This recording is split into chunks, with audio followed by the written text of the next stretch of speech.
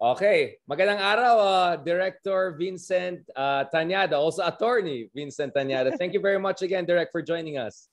Thank you, Richard. Thank you.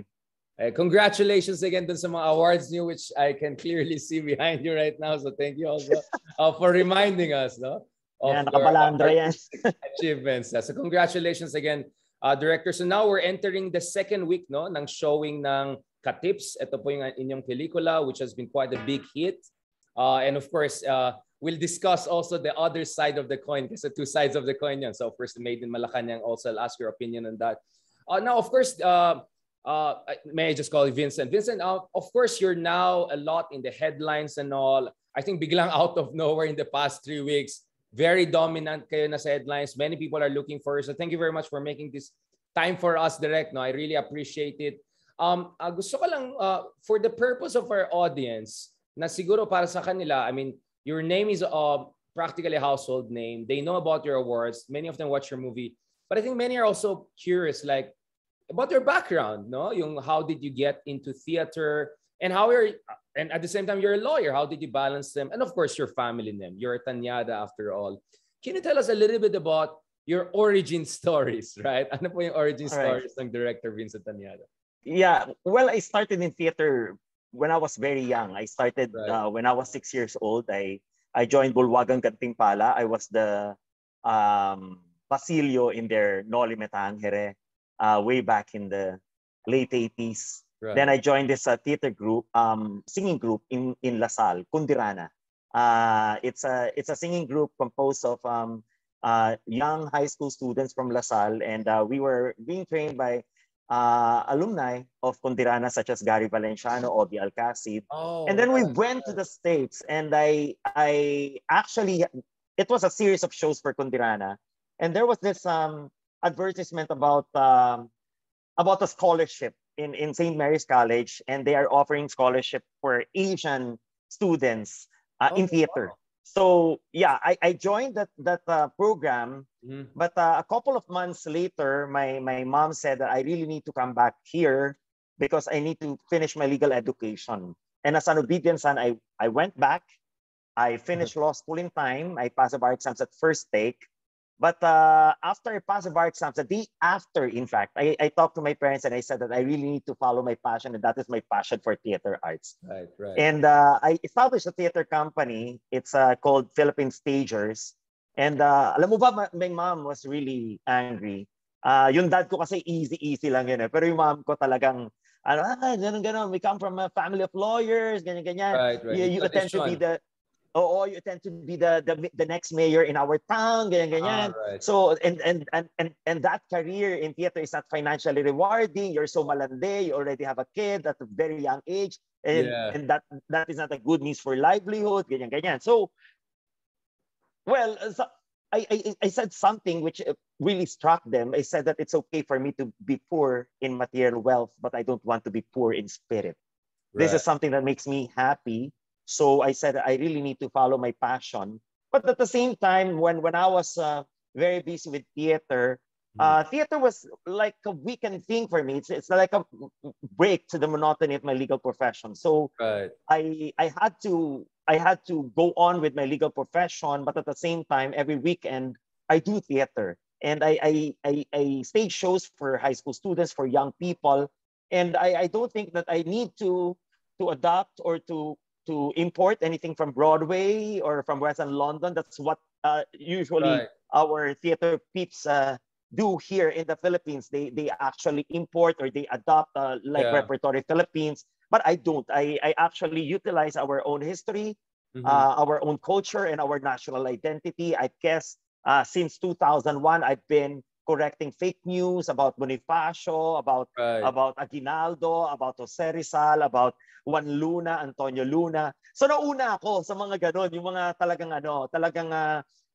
historical works, no? Parang kinokorek ko na talagang, hindi, si Aguinaldo talaga nagpapatay kay Bonifacio, ganyan. When everybody thinks na talagang si Bonifacio namatay sa pakikipaglaban. Alam mo yun, hindi siya pinatay ng kapwa natin Pilipino. So you felt invested, no, in these historical narratives and debates. That was my advocacy, because when I was in the States, talagang yung Asian theater parang baliwala. parang baliwala. So the purpose for me is really to be known internationally. Not me per se, but Iangat my yung works. bandera. Iangat yung Yes, iangat bandera. yung bandera ng Exactly. Pilipinas Yeah, yeah. kasi our culture and our tradition, our national identity, very rich eh. Yung history natin, very rich. Kaya kailangan na, and there are a lot of fake news about it. Even yung mga maka-aginaldo, sinasabi nila, hindi, ganyan. So I really need to do that, no? And I stage a lot of historical works. Martial law is just one, I stage like around 4 exactly. Bonifacio Exactly. plays. Yeah. So this is an extension of ingrained sense of historical consciousness and your sense of investment in the Philippine history and culture, indigenizing our theater, itaas yung bandera. But before going back, can we rewind a little bit? Of course, you come from the Tanada family, very prominent family, big figures during the time of resistance to the martial law, etc. How did that define your art, your sense of historical consciousness, right? To tell you honestly, all of them, as in the entire family, the right side of the brain is working, but the left side, it isn't working for them. So they're not creatives, they don't actually involve themselves with art. And it's quite revolutionary that I am investing so much with art because yun na nga, Tanada ako pagkatapos sila naman walang artist talaga doon kahit isa. Kahit sakalin mo sila, walang lalabas na. Even a poet, wala talaga. So, but the thing is, maybe I was created this way in order for only not myself, but the family as well to utilize the arts as a medium for education or possibly to inspire people, to touch their hearts, and possibly to transform society. So I don't need to be in politics. I don't need to practice law to do that. In fact, ang powerful nung teatro at ng sining at ng pelikula. It's a very powerful instrument for social change. And I'm enjoying it. I'm enjoying it.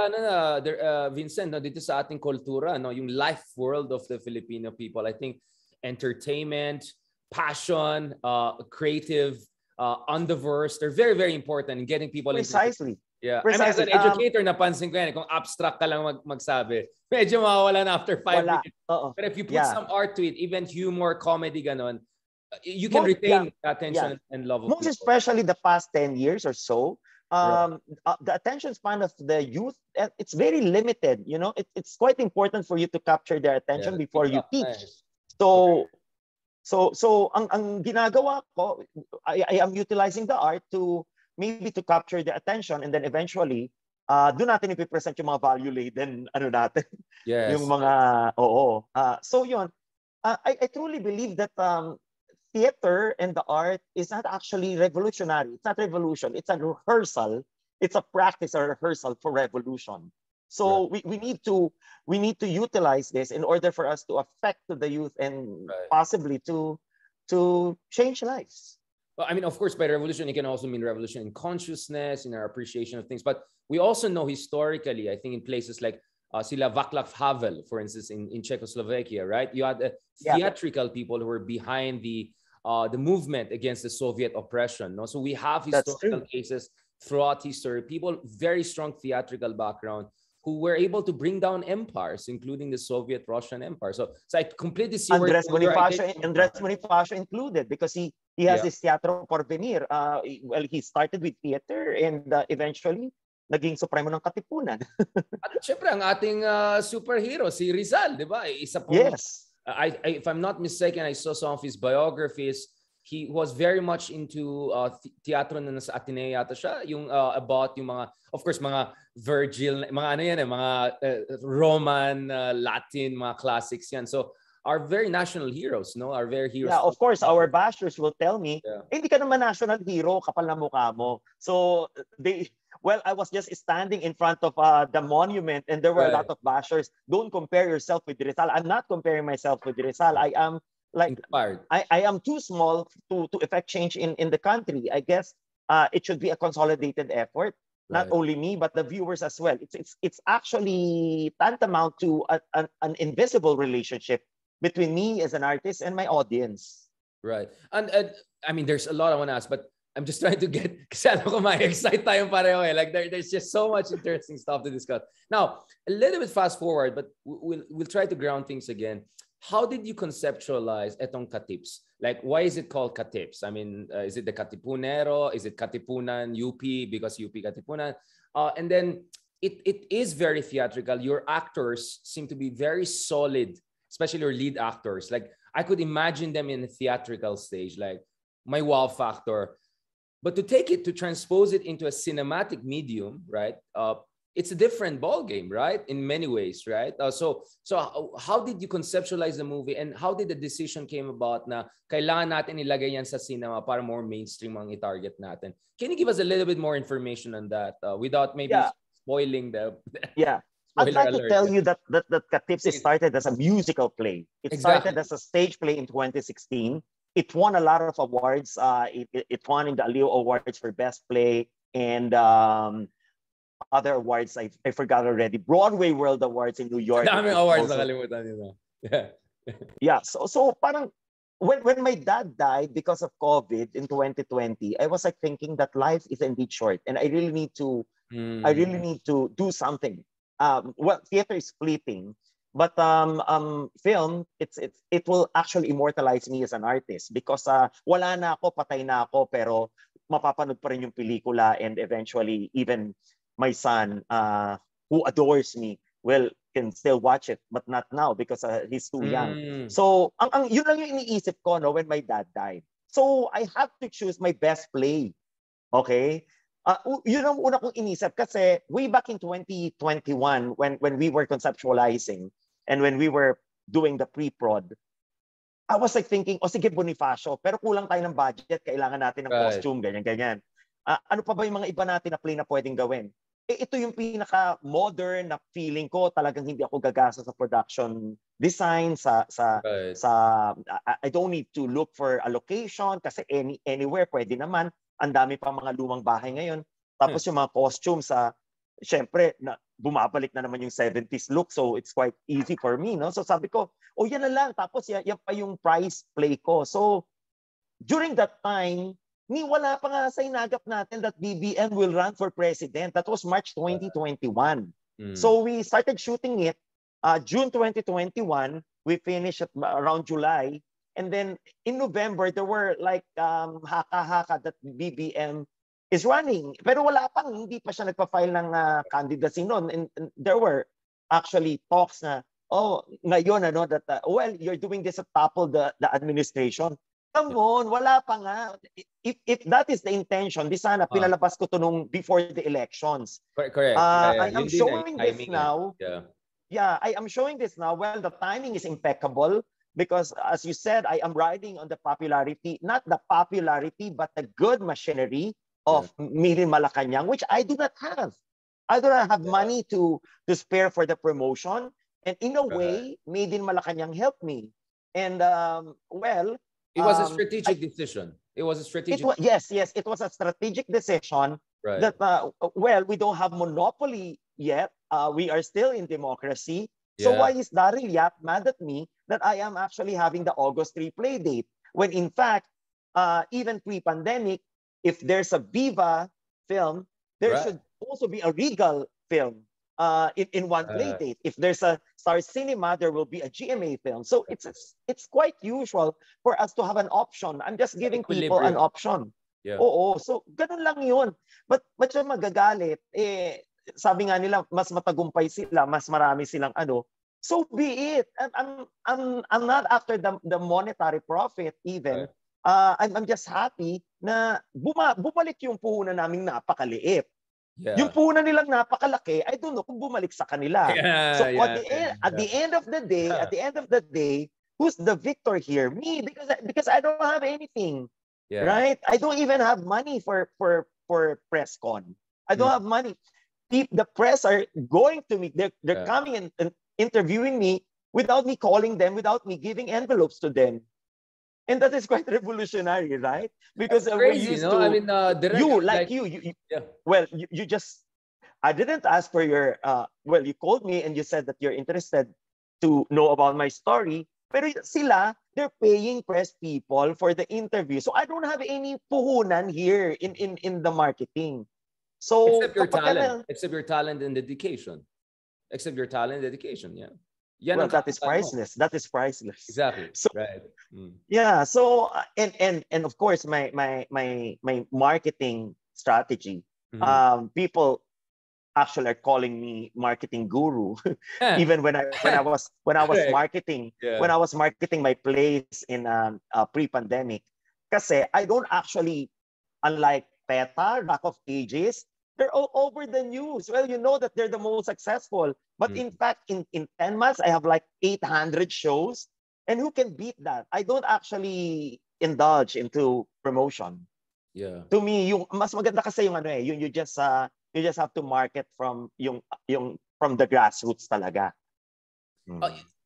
Going back a little bit on this, and I'll ask you more also about how you're absorbing this sudden upsurge of interest, etc. out of nowhere. Actually, natuwa ako nag-reply kayo. Sabi ko, for sure, baka sobrang overwhelmed siya. I mean, I can understand also because in our field too, when there's big news, like suddenly everyone wants to talk to you.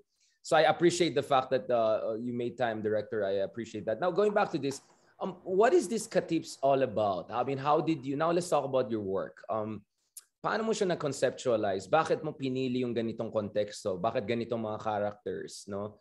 And is this one of your favorite works na nagkataon lang na naging medyo mainstream ngayon? Or it's just one of many great works you have and nagkataon lang ganyan? Or is this really special? Yeah.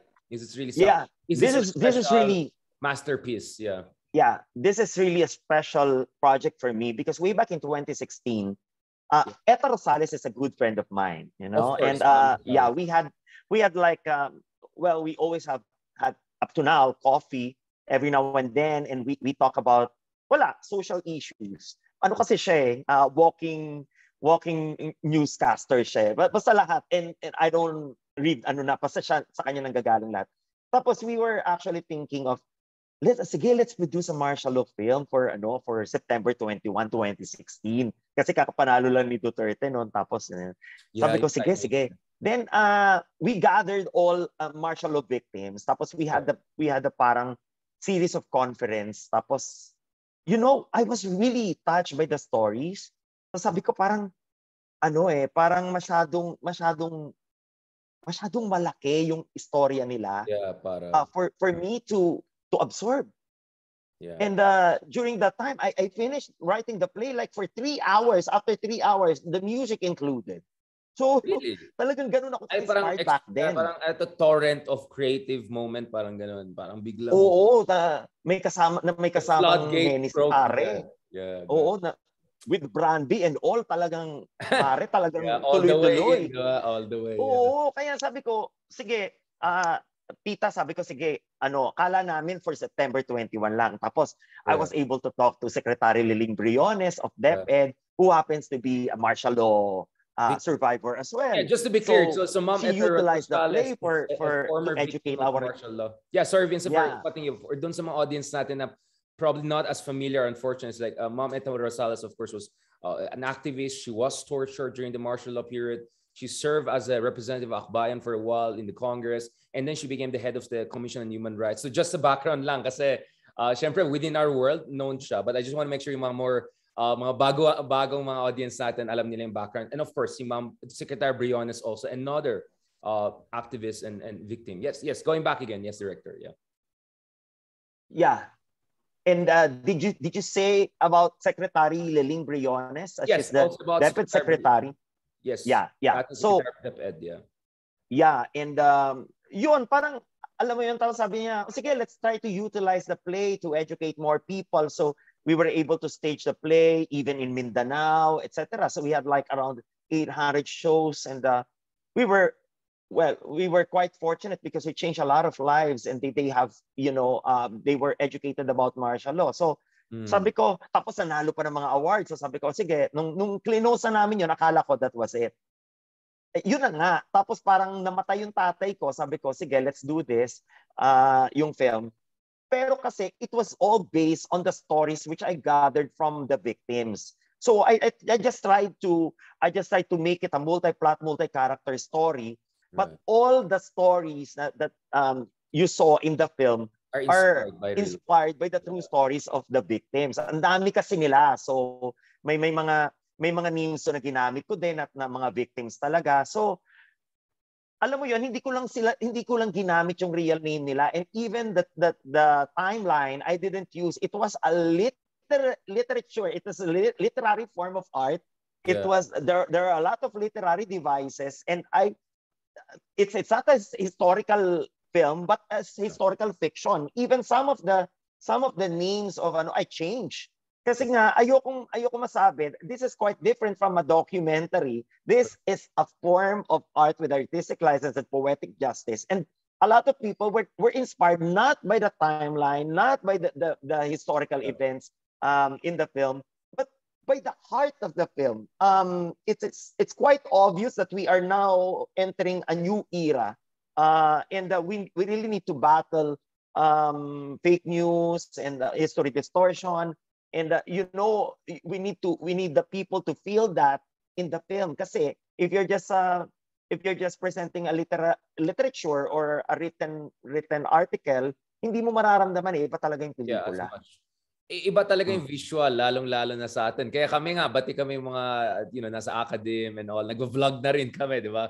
Because we understand, iba pa rin yung pag-visual. People can see it and more instantaneous. And especially doon sa Gen Z, no? Yung bagong generasyon.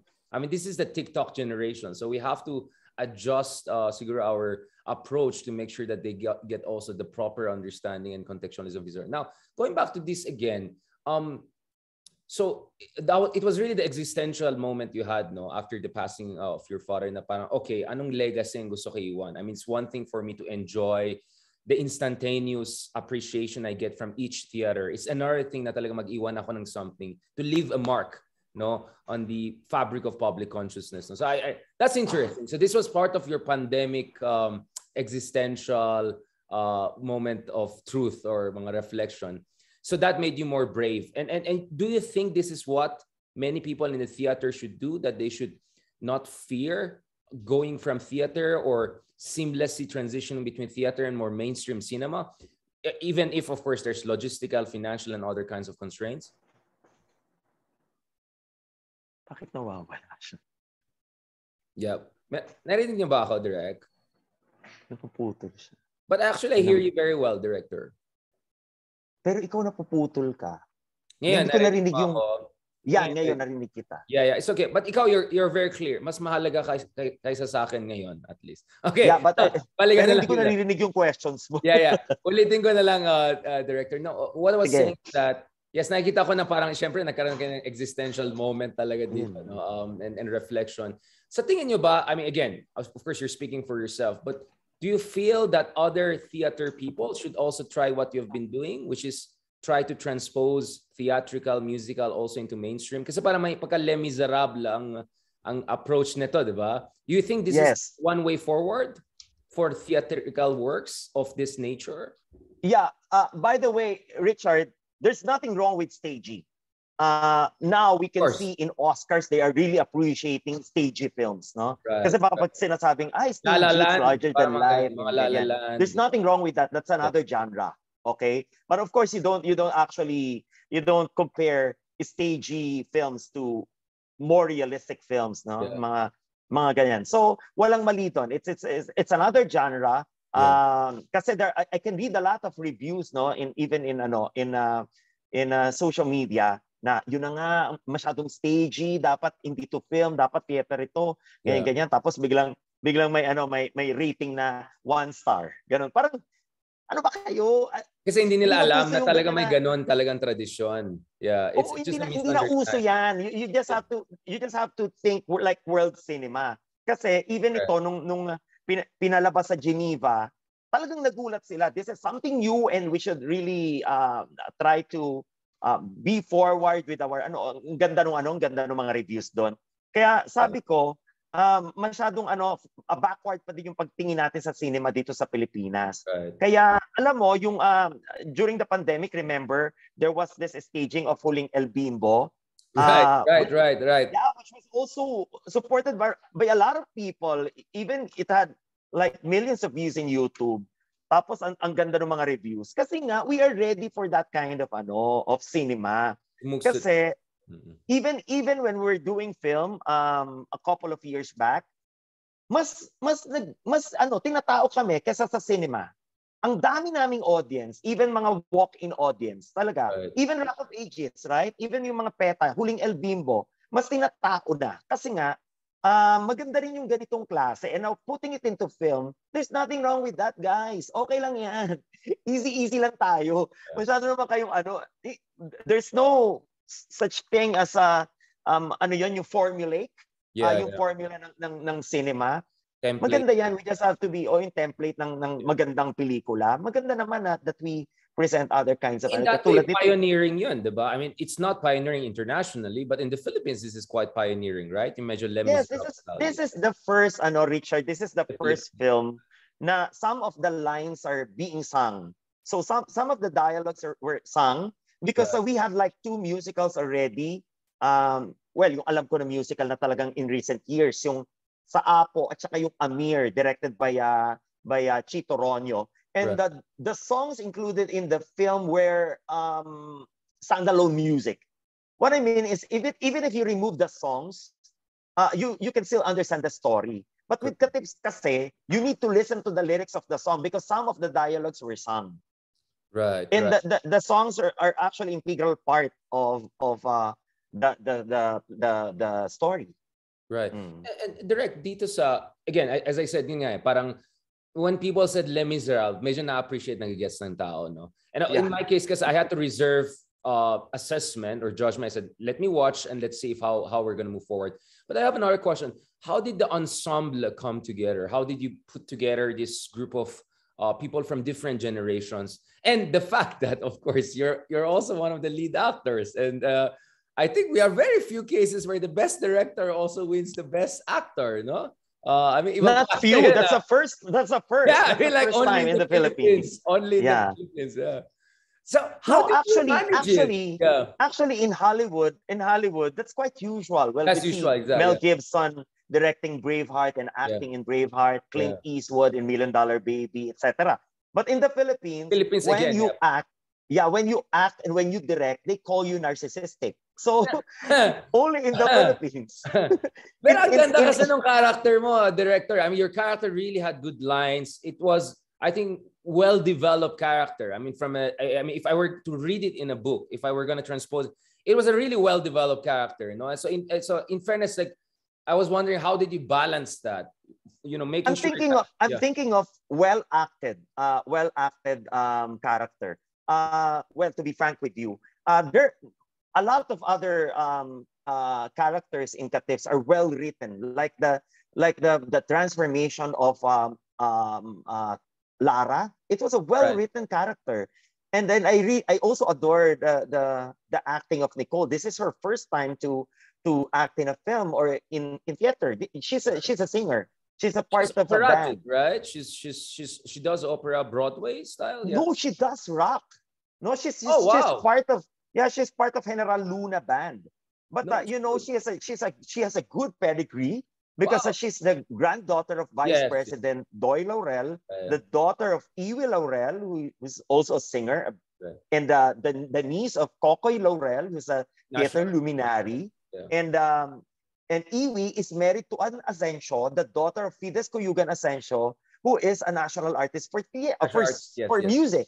Yes. For music. So talagang sabi ko, grabe tong babaeng to. When I chose her, because Ricky Gallardo, her manager, gave me a list of names. When I chose her, sabi ko, ano ba to? Ito ba yung Laurel na from the political family? Sabi ni Ricky, oo, yan yun. O sige, yan na lang yung kukunin ko. Without me seeing her, walang audition, walang ano. Sabi ko, siya yung kukunin ko kasi... tiwala.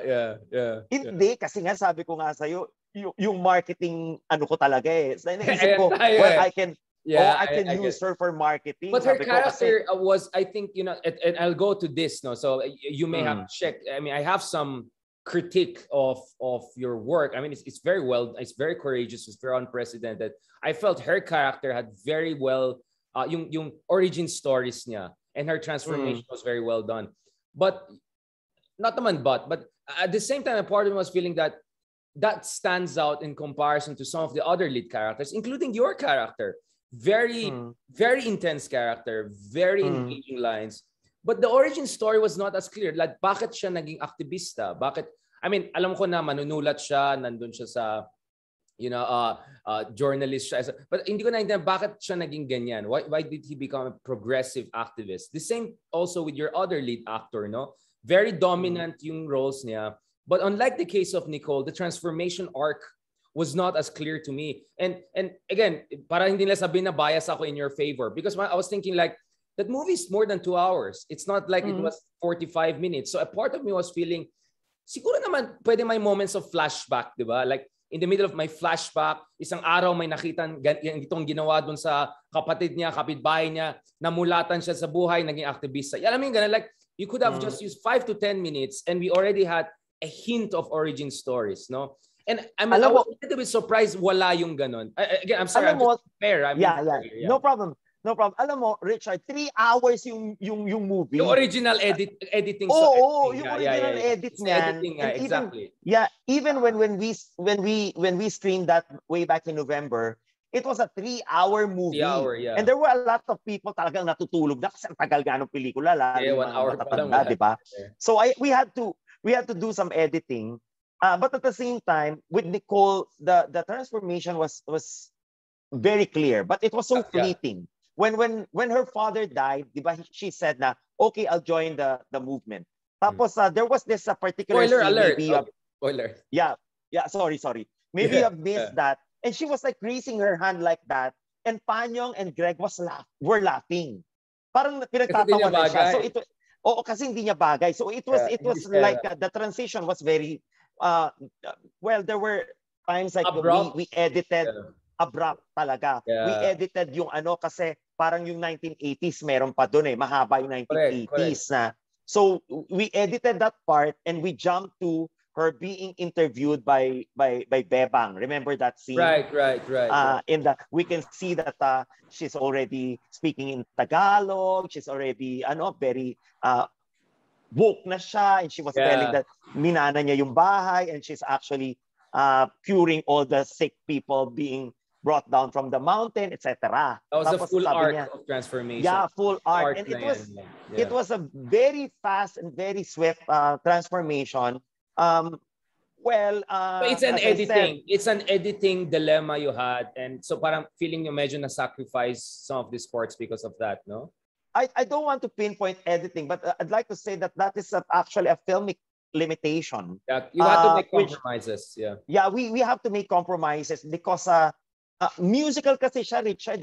Ang hirap, mas mahirap tanggalin yung music, yung i-cut yung music. Kasi talaga it's like a continuous song. So all the songs, by the way, are story songs. Meaning there are instances that we have scenes in the middle of the song. Very difficult. Talagang nahirapan kami with the editing. Kaya sabi ko nga, I'd like to give it to my editor as well kasi na-edit niya yung ganon. Kasi ang hirap talaga when we recorded and when we shot all the yung mga songs, wala yung mga ganong flashback. We had to. Yeah, yung flashback, I was thinking kaya sana yan. Just to give a little bit of a background story, origin stories. Yeah. Hindi, di ba yung mga songs, may mga flashback na rin kami doon? Yes. Meron naman. Pero yun na nga, very lang kasi nga ang hirap kasi talagang we need to there's a timing to the song kasi yung song talaga yung mga instrumental ganito lang kaikli, hindi namin pwedeng mahabaan. Okay, I get what you're saying. Yeah. Oo, napuputol kami. Package yung dalawa. Okay, I get the technical difficulties. Now I get it better. Thank you for explaining that. There were compromises kaya sabi ko nga ito yung pelikula, Richard, na para kang nagsayang ng isa pang pelikula. Na sabi ko nga sa social media mag-release ka nung director's cut. Yun na nga. Mag-release nga ako ng pero syempre mahirap na hindi na yan papanoorin. Pero ang bala ko maging content sa YouTube. Yung mga deleted scenes. Correct. Kasi 'di ba yung Devil Wears Prada, grabe, millions of views yung mga deleted scenes nila kasi so yun, parang ganun yung balak namin. Minsan nga mas benta pa nga yung director's cut Di ba mas benta? Parang namarites ikaw. Ano meron doon? Bakit kayo na-cut? Di ba? Yung parang mas kaya mga tao. Yeah. Pero pare, kasi hindi ko pwedeng mailagay yung buong pelikula kasi we still have screenings all over.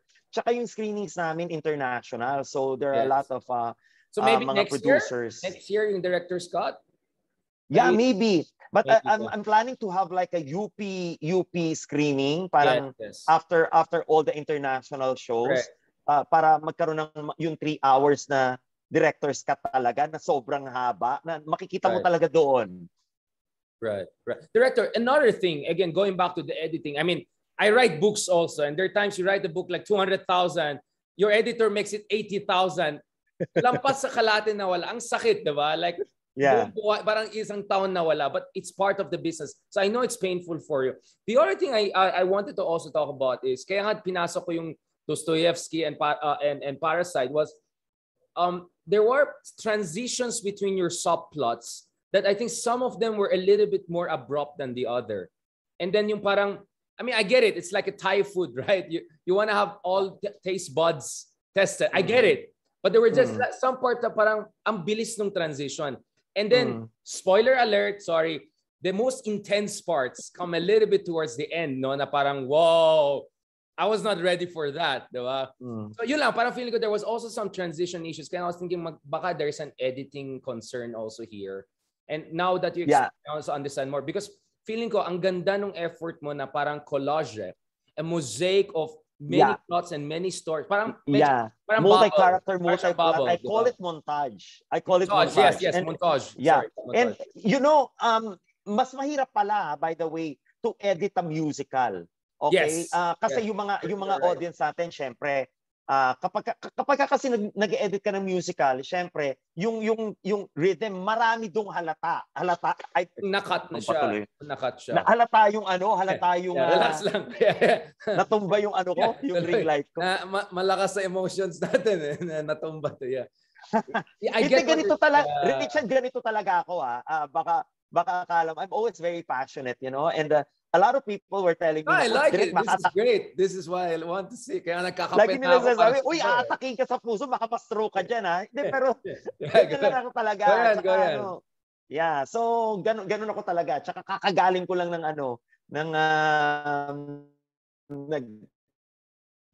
medyo tumakbo ako, kaya sabi ko, ang lakas ng adrenaline. Anyway, but the real purpose, Richard, is for me to capture the attention of the young people first. Kaya yung mga una, very light, romantic, ang saya, ganyan.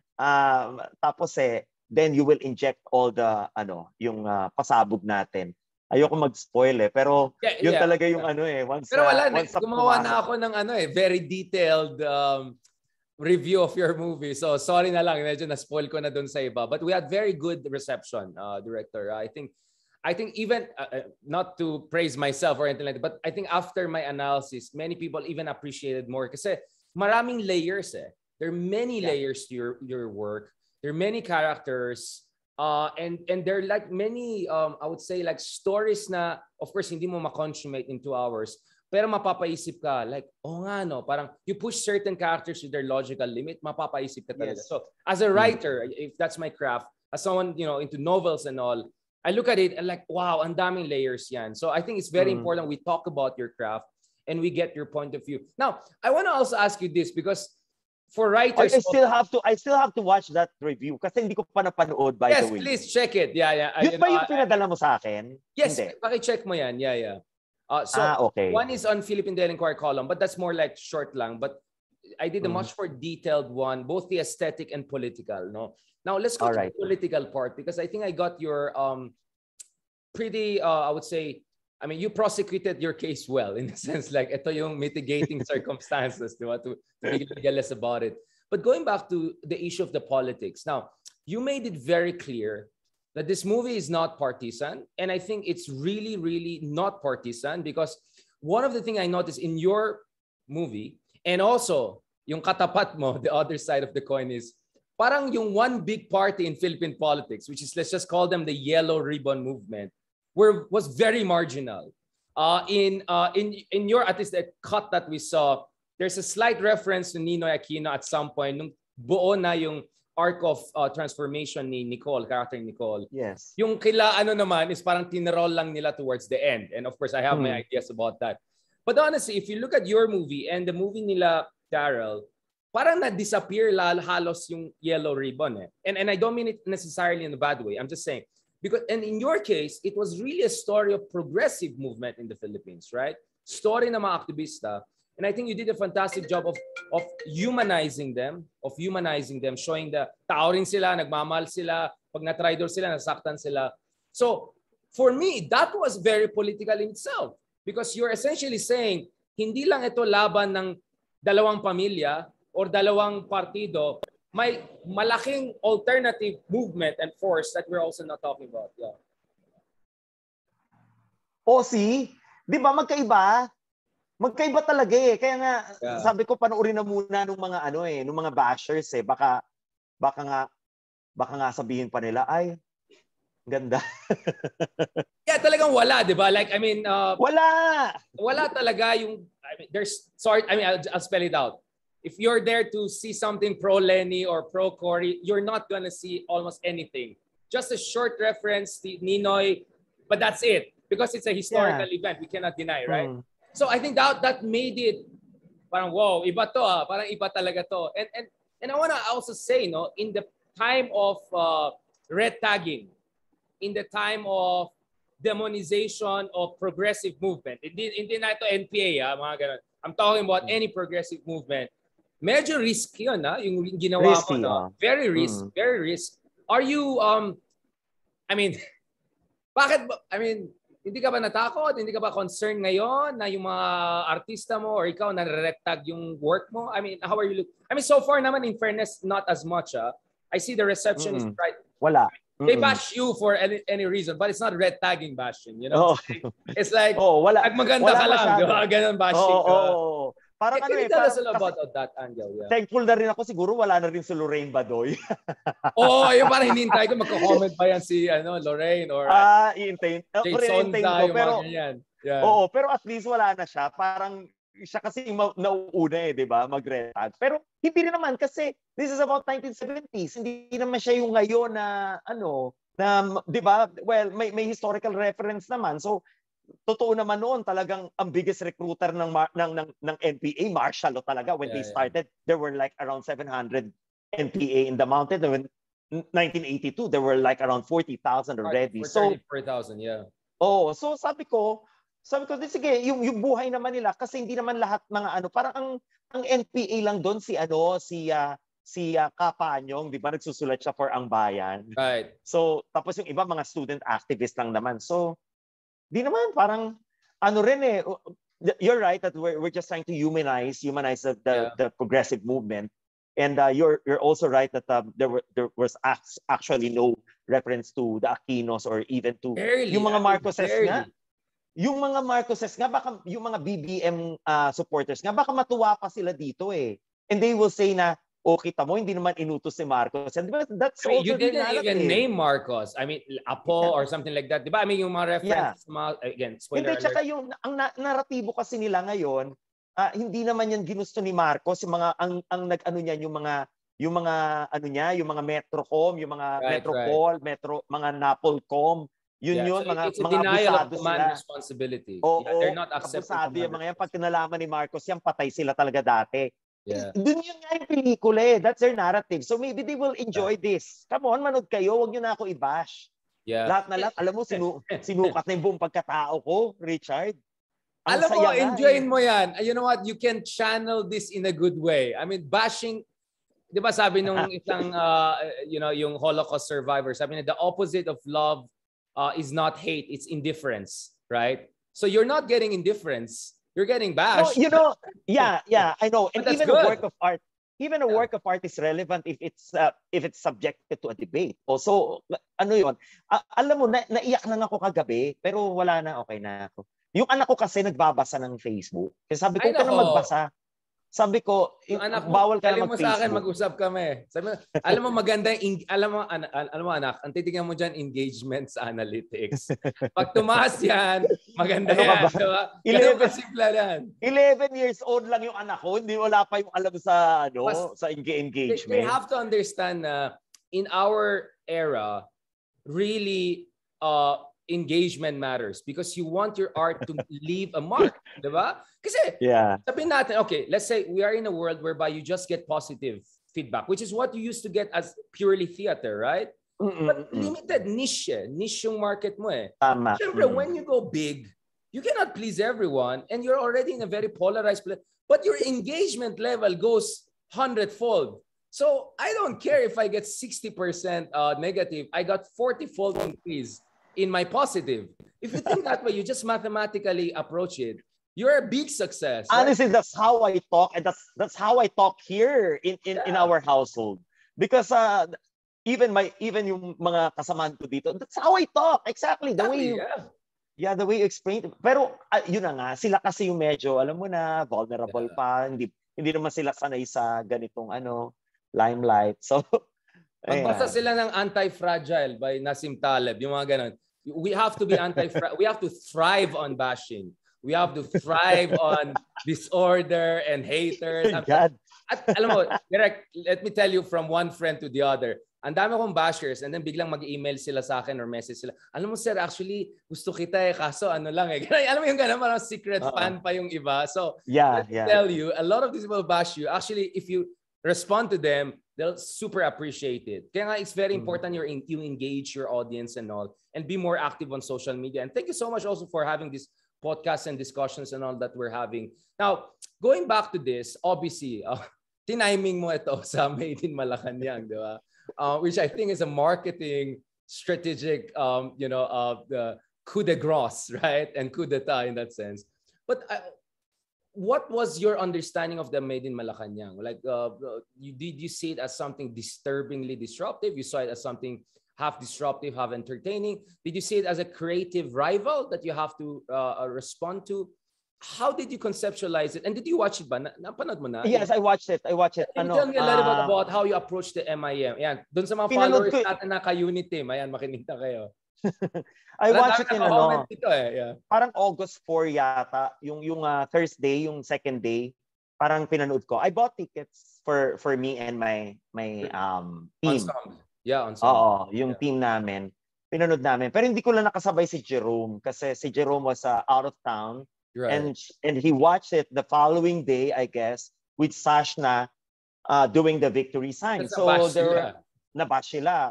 Tapos umiyak nga sa akin yung bata, may mali ba sa ginawa ko?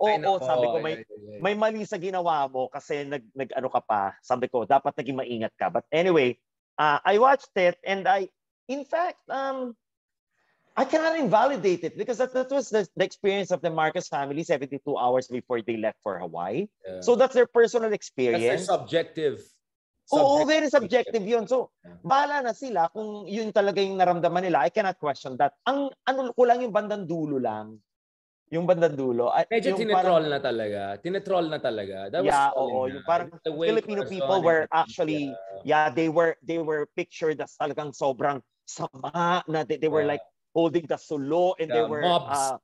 Crazy mobs. Tapos talagang natatakot sila. And it wasn't really that way. I was already 13 years old when we went to EDSA. Hindi nga lang sa Malacanang, but I was with my dad, my uncle, and it was a festive atmosphere actually. It wasn't like a revolution. Even the people who went to Malacanang, they were just enjoying that moment that after 20 years they were able to enter Malacanang Palace. Remember, during that time, parang may harang yung Malacanang. You really cannot, kaya nga yung barbed wire. Sorry, Director, I wasn't born then, just to be clear. Ay, sorry. Remember, just kidding. Kasi nag-agree ka kasi. Kala ko baby. Sige lang, go ahead. Hindi, halata naman. Flex lang ako na millennial ako, di ba? Yeah. Halata naman. Siyempre, you're younger. Yun, parang naano lang ako doon, tapos parang sinunog yung mga paintings. Walang ganon.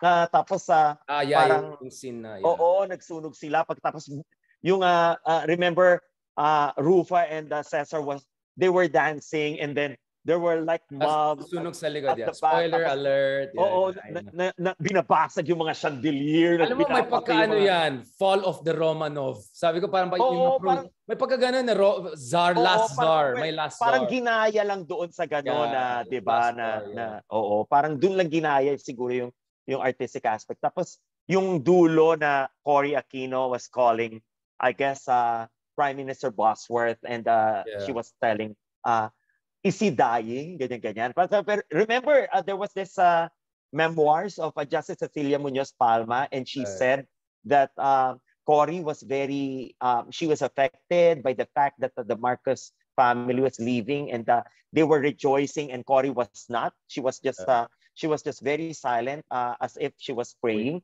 So I will believe Justice Cecilia Munoz Palma than Daryl Yap. Right. Who's I don't know. I mean, okay, I will not go there, but maybe I'll talk to you separately. The Carmelite sisters were playing mahjong.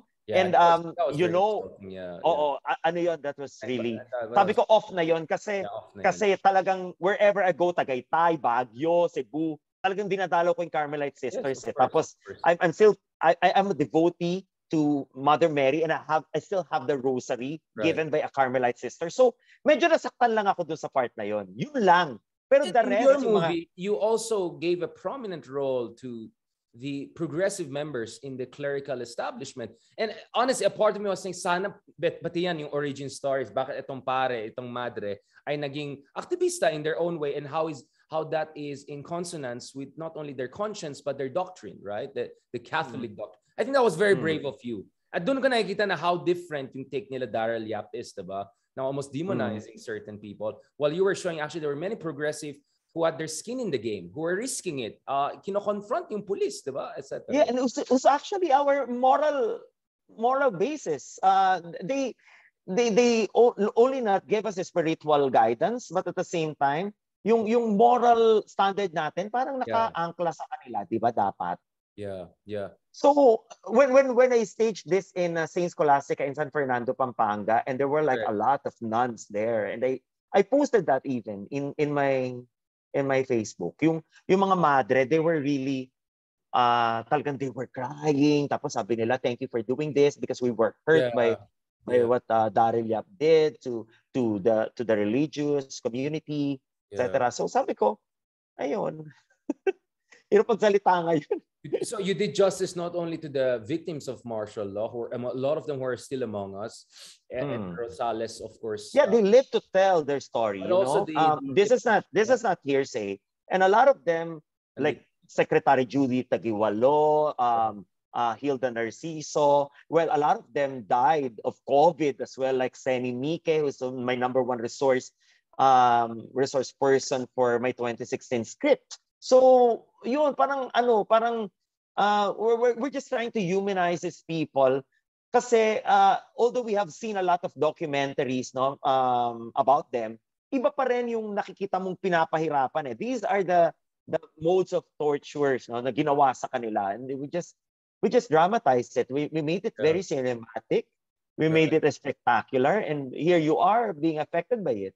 Yeah. And director, are you looking at sequels? Are you looking at other ways? I mean, sabi mo nga sa akin, you're quite prolific, and medyo may pagka-ADHD ka rin like me. Like you want to do many things at the same time, right? So I'm already imagining, it looks like financially you were able to recuperate. So I think you'll be in a good position to conceptualize things. Artistically, I think your artistic capital has increased dramatically. So I'm sure many would be happy to support you. And I'm also certain you want to remain in this non-partisan, objective approach while being, of course, the artist that you are. Do you have other projects along similar themes? Kasi para sa akin, when I was watching the first hour or so of MIM, parang sabi ko, okay, ito yung tech nila, fine. Diba? Pero really, the last 15 minutes, 30 minutes, parang, wow, this is a declaration of war. You're declaring essentially an ideological war on the consensus and the narrative we had, on the facts behind the collapse of a brutal dictator. So, ako, as in, I had two reviews, in fact, of MIM. One was like, yung initial visceral, parang, what? Like, what? Diba? And then the second one was like what I did for you. And then binalikan ko yung saya. So the second one actually was juxtaposition. But honestly, as someone who does history, who does political science, who teaches, who's involved, for me, nakakainis, di ba? Kasi parang Yeah. they left like empty-handed. So parang hindi kasama yung mga dinala nila. So yun yung mga nakakainis na part. Pero ako kasi, syempre, I won't just like rely on the story of martial law kasi ang daming pwedeng ipaglaban eh. I am now collaborating with Joey Papa, who is also a Palanca awardee, and he's writing a script about global warming, which is something na mas matindi pa sa laban kay Marcos. Alam mo yun? Lahat yan. Oo, parang lahat yun, parang may international market din to. Tapos I just finished shooting a film about the American War. Kasi parang yun, after I did Katips and the people watched Katips kasi nung November 2021, there were people who approached me, tapos sabi, ang galing mo, parang bata mo pa, pogi ka pa, parang pwede ka pang mag-direct siya ka umarte. O ito pera, sige gawan mo kami ng ano. So I did like in January 2022. I already finished the film and we're now in the editing process. Congratulations, and we might director. Yeah, we might submit that for MMFF 2022. So it's about a family drama kasi siya pero 1906. So parang after the Spanish colonization and even before the American regime started in the provinces. Yung Philippine Revolution against American occupation. Yeah, pero pero hindi very lang kasi nga family drama. So parang pinag-usapan lang nila. Yun, parang yun yung next na project ko. So hindi naman nakafocus lang sa mga Marcoses, but I'm also planning to do about Javi the Massacre in Mindanao. So I did a play about it. It's running in my bar theater. So kasi I have a bar theater, Richard. We're running. Please go ahead, director. Invite people. Fresh new plays every Saturday. So talagang you can just look for PSF Black Box Theater. So yung mga sequel, prequel ng Katips, pwede nyo makita dyan kasi ang dami ko mga plays na based on the story of Lara eventually and of Susie, yung dugay ng makabayan. There's also a backstory about her. There's a backstory about Art and Lali, their love affair, etc. So pwede nyo makita dyan. And we have lots of Katips fans, visiting the bar. Ang saya. Tapos we're also conducting symposium in the bar. Parang ang saya kasi parang while we're drinking, tapos nag-uusap-usap about Katips and they will see some portion of Katips being done live on stage. So parang so parang medyo nagtagumpay yung bar theater ko after Katips. Medyo naging overnight sensation tayo eh. So ang dami nagpupunta. Congratulations. Kaya don't mind the bashers. Now you have are you looking at ganito na lang, okay, maybe I'm being a bit too ambitious about this, but are you looking at the possibility that this will be the opening of a new golden era in Philippine cinema? Because tanggapin natin, we had a golden era decades ago, but let's be honest, for a while medyo labas tayo sa usapan yan. But now I can see, because I think even with the Korean movies, a lot of their best movies have socially relevant angles, right? Yeah. Whether it's Parasite, the more artsy auteur, or whether it's more mainstream na Squid Game. They're all social commentaries, right? Yes. But done in a very artistic way. So even if you look at the Korean film industry and cinema, social relevance is very important, and I think that's a big part of their draw. So are we looking at siguro sa Pilipinas a new era? I mean, bata ka pa, bata rin si Darrell Yap. I mean, a lot of us are young, are ambitious, are in a good way. We are in this. I mean, I don't know how you feel about it, but ako, since nanalo si Pangulong Duterte, I just really see us in an interregnum. We're a complete transition process. Parang nawala na lahat yung after Marcos, but it's not like Marcos Jr. will bring back also Marcos. So it's like a new hybrid. We're in a hybrid, fluid, fascinating, scary, interesting moment. And I think for an artist, whether you're a director, whether you're a writer, this is a very, very challenging and exciting time at the moment. Are you optimistic na lalong ma-inspire a new generation of actors and artists and directors like you to make even more exciting stuff. Yeah. Well, Richard, I always believe that the movie is a reflection of life. And me as an artist, siguro jaded na ako. Well, I transcended from being an artist or an entertainer to becoming an educator. So I'm trying to utilize my art to not only to entertain, but more important than that, to educate. Parang siguro sa akin ganon ano. Kaya lang yung kasi, yung shock value niya, yung shock cinema niya, parang I guess it's short-lived. Parang you're just here maybe for the fun, but eventually people will really, kasi di ba ang kasinungalingan hindi naman nagtatagal. Talagang lalabas at lalabas kasi yan eh, yung kasinungalingan eh. So kapag lagi kang sinungaling bilang alagad ng sining, hindi ka magtatagal, lalabas at lalabas din ang katotohanan. So ayun lang, me as an artist, well, we have responsibilities. No? Hindi lang basta talaga tayo payaso dyan na mag-entertain. Kailangan mas responsable tayo. So kung ganyan yung sinasabi mo, that eventually new era of new wave. Philippine cinema, new wave, yeah. At syempre sasakay tayo dyan. But I still, kasi sasakay pa rin tayo, but I still have to be very responsible and very true to my art. Ayoko magsinungaling kasi, Richard, mahirap. Kasi yung mga kabataan, when you see them na naniniwala doon sa fake news, parang hindi kaya ng konsensya ko. Hindi mo masikmura. Hindi ko masikmura talaga. Yun talaga yun.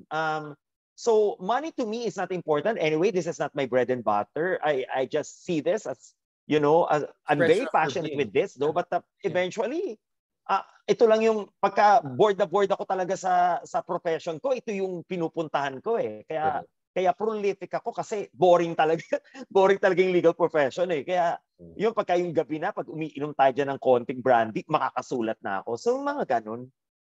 Ang saya din. Yeah. Oo, ang saya din ng showbiz kasi lalo-lalo na if you get the new artists. Kasi you can see their growth as artists. Yeah, kasi like yung Nicole, right? I mean, Nicole came out of her background is different. Yeah, exactly. Yeah.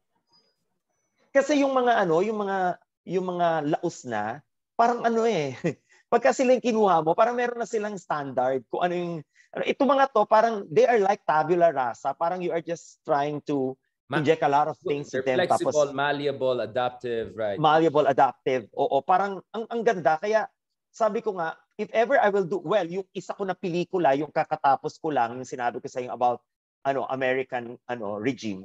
Yeah. Maganda yun kasi puro theater din kinuha ko except Mercedes Cabral who also started in theater. Tapos ang ganda nung relationship namin. So gano'n na lang din siguro ako lagi. That is, a new kind of cinema that we are not star-based. We are not stars. We are actors. We are here not to impress people. We are here to express. Thank you we are just vessel of a story to be told. So yun yung the uppermost is a story, tapos yung mga artista kung saan yung character na bagay, di ganun sila yung kukunin natin. Right. Thank you so much, Director. Actually parang gusto ko pa marites sa'yo. Parang masarap tong marites natin, but I'm sure you have so much more to do. So I really appreciate this time. Our audience appreciate so much. Marami nagka-congratulate po sa inyo, at least dito sa followers. Thank you. Marami pong natutuwa. To all your audience, we are in SM Masinag at 6 o'clock in the evening later. So magkita-kita tayo doon. There's a few block screenings there. So nandun kami. Nandun sila Mon Confiado, nandun sila Nicole Laurel. Andun kami lahat. Okay. And baka may free ticket pa. Just kidding. Katulad of course. Meron. Sige, magpalaro ka, Richard. Tapos I'll give you free tickets. By the way, yung free tickets namin kasi, 500 lang. Wala kaming million na free tickets. Alam naman natin yan. Yeah. So even Mayor Hani Lacuna, we were in the mayor's office a couple of days ago. She was like, thank you for inviting us. Ganun. Sabi ko, yes, Mayor, but you need to buy tickets kasi wala po kami. Yeah, it's not actually a free invitation. You need to buy tickets. And they were laughing. So, yun. Sige, magpalaro ka, then I'll send you the free tickets. Kung ilan yung gusto mo, just PM me. Very limited nga lang. Very limited nga lang. Of course. No, for me, this is, I mean, watching that movie is I mean, I'll be honest, the last Filipino movie perhaps I watched in cinema, I watch online and all, was General Luna.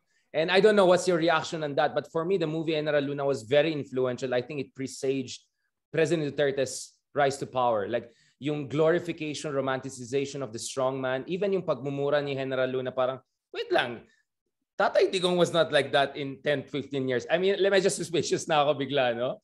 Parang curated na. That's true. Yeah, so parang feeling ko we have to make more movies, more historical, more grounded, etc. So thank you so much, Director. And thank you.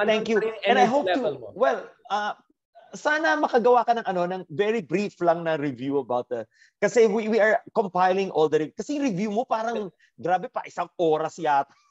No. I have a column on Philippine Daily Inquirer. I send it to you, Director. There are paragraphs there. You can just take out the paragraphs. There's several paragraphs. I compared yours to MIM. I can forward to you again. So don't worry.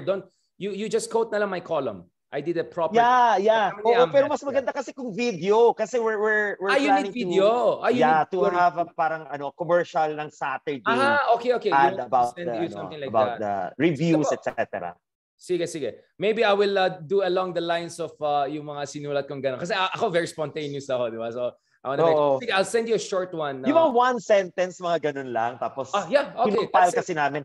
Kasi we have like yung mga nila Ricky Lee, nila Judy Ann Santos while they watch, no? So meron kaming ganun parang Richard nasama ko naman yun. Right after this. Thank you very much.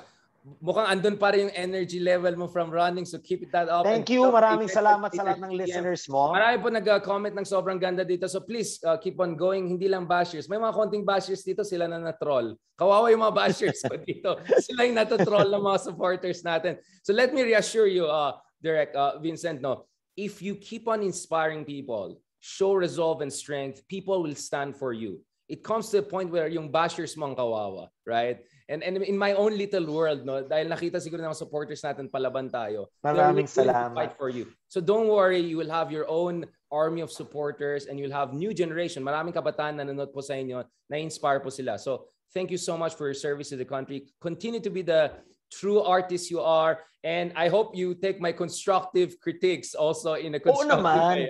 Oo naman. Hindi naman ito, Director, alam niyo dito, but I'm doing it as a writer. Oo naman.